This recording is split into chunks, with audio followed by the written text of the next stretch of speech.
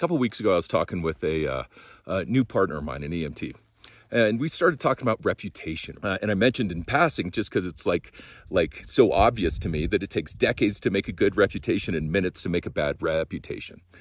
She didn't like that. She thought that was kind of unfair. It didn't seem fair. It didn't seem reasonable. You see the same thing all over life, not just EMS. That's not an EMS thing.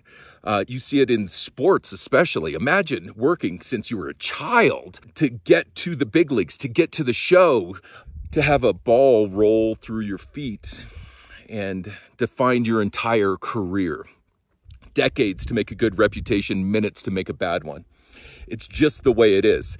And so for us, the equivalent in EMS of a ball rolling through your feet is unrecognized esophageal intubations and inappropriate refusals. Sometimes your errors, your mistakes can be so bad that it affects the entire agency, with ketamine or pronouncing a live person that eventually dies, allegedly.